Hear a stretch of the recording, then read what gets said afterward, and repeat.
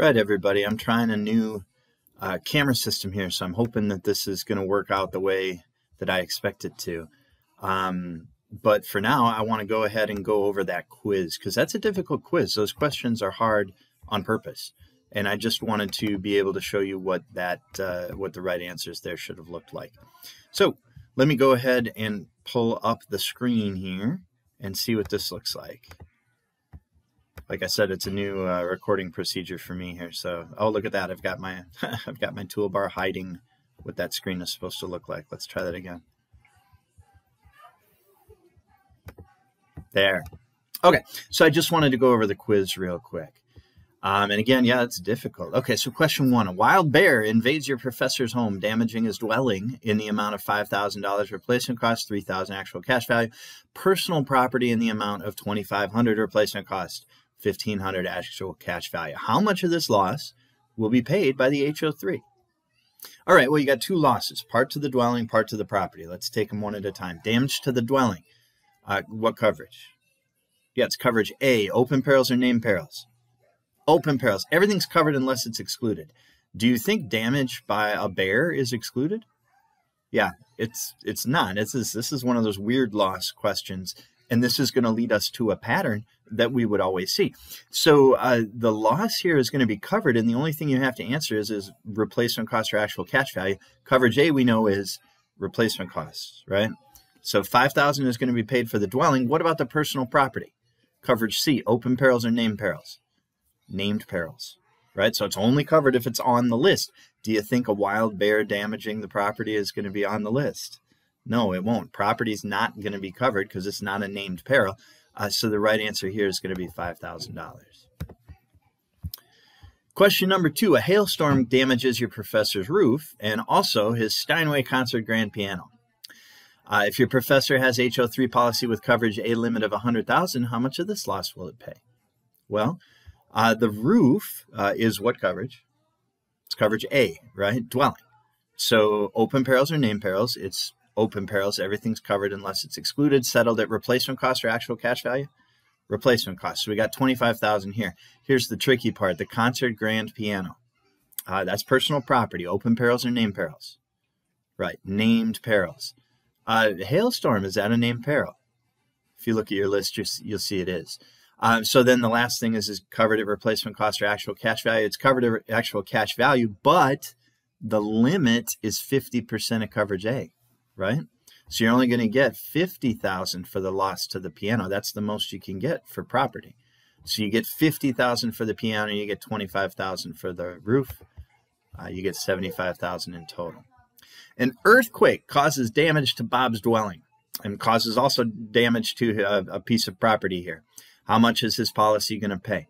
Well, you can go through all the list if you want, but I'm hoping that you jumped right away to this idea that earth movement is excluded. So this loss isn't going to be covered at all. No luck there. Number 4, Jim has an HO-3 policy with a $100,000 limit. Fire burns down his detached garage. We have damage to the garage. We got damage to the property in the garage. Well, the property in the garage, start with that. Open perils or named perils?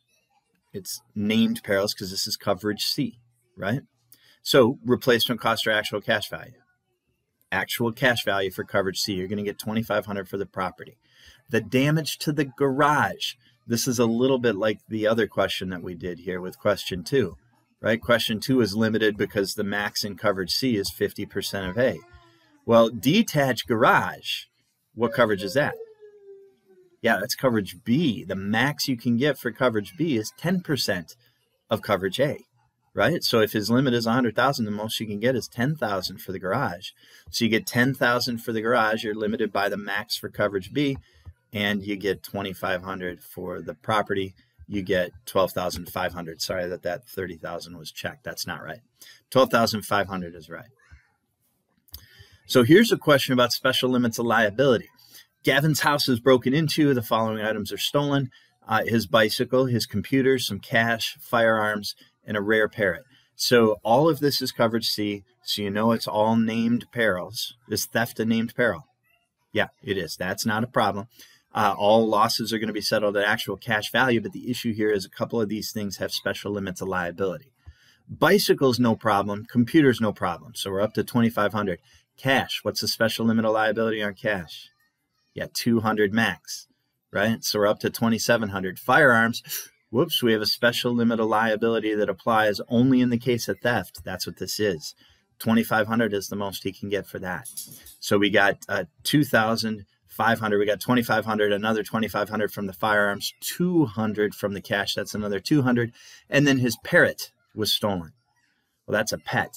Animals, birds, and fish are not covered here. So 5,200 is the most that he can expect there.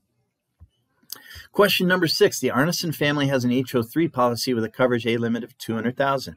What's the most that could be paid out under Section 1 for a single loss? Well, the key to this question is understanding that all of those losses do stack on top of each other. It is possible that you could get the max of coverage A plus the max of coverage B plus the max of coverage C plus the max of coverage D. That's Section 1, right? So we tell you coverage A is $200,000. Okay, well, you could also get another 20 for coverage B, so you're up to 220. You could also get 50% for coverage C. That's another 100, so you're up to 320. And then you could get 30% of 200 for coverage D. And that's another 60,000, and you're up to 380. So yeah, all those do it is possible, it's not likely, but it is possible that would be the most that could be paid out for a single loss because all of those sublimits do stack on top of each other. Number 7, which of the following perils is covered? So really we need to know the exclusions. Earth movement, that's an exclusion. Neglect is an exclusion. Flood is an exclusion. What about aircraft? Aircraft, this is tricky. Aircraft as property is excluded. If something damages my airplane, my homeowner's policy isn't going to pay for it. But the question asks about perils. Which of the perils is covered? If you look at your named perils list, aircraft is on there. So if a plane crashes into my house, that is covered. That's the only one here that's actually covered. The rest are excluded.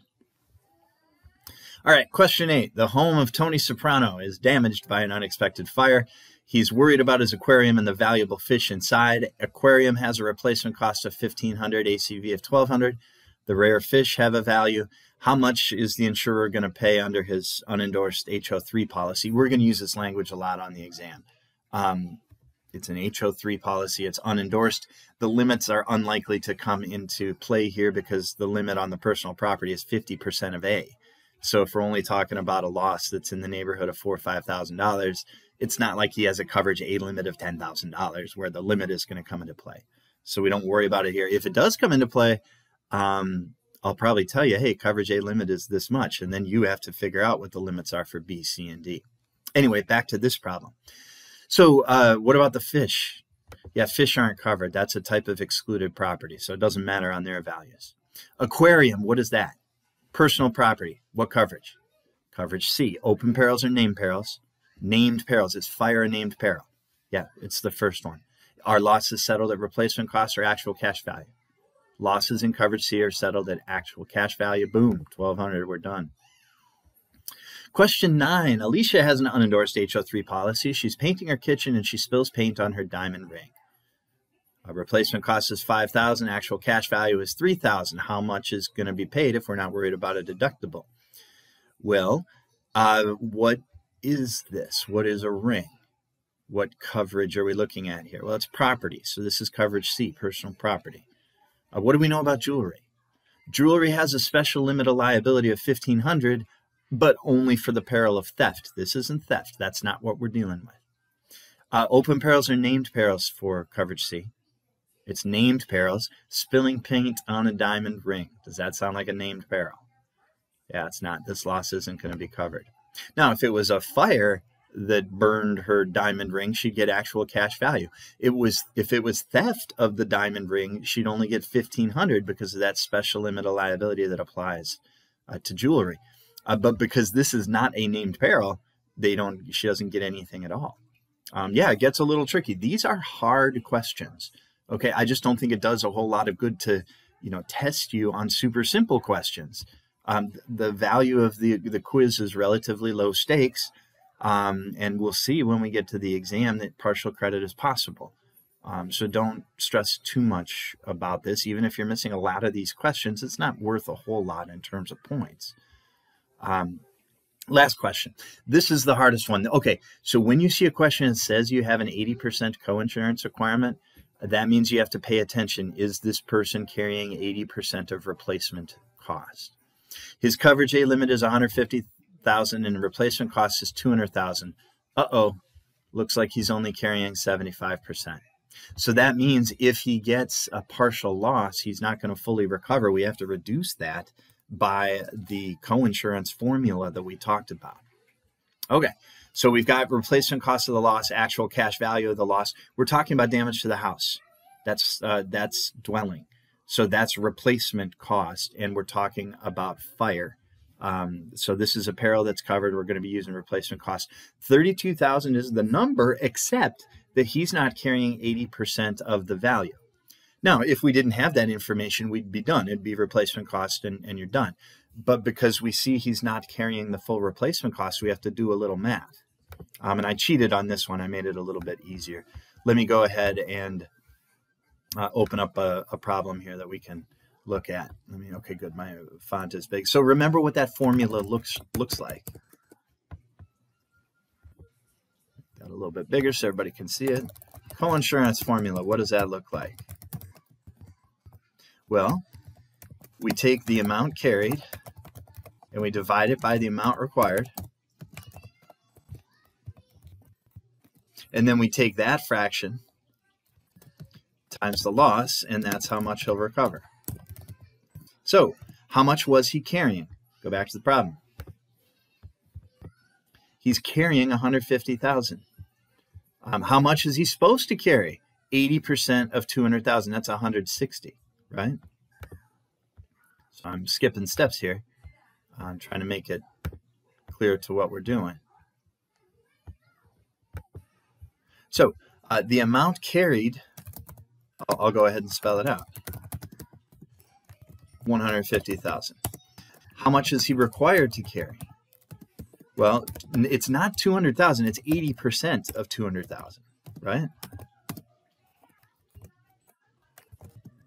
So that's $160,000. So now we've got this amount carried over amount required.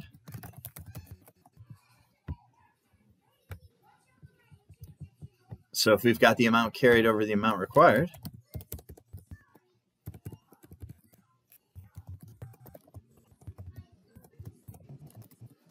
well, that's going to reduce down to 15. It's going to be 150,000 over 160,000, and that'll reduce down to 15/16, right?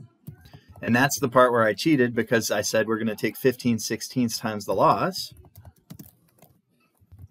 That's what he's going to recover. That's what he's going to recover, excuse me. So 15/16 times the loss. Well, here's where I cheated. How much is the loss? Let's go back. The loss here is 32,000, right? And that actually makes it kind of easy, because I can do this one in my head, right? It's 30,000, and there you go. That's the problem. So go back to the quiz. 30,000 is the answer.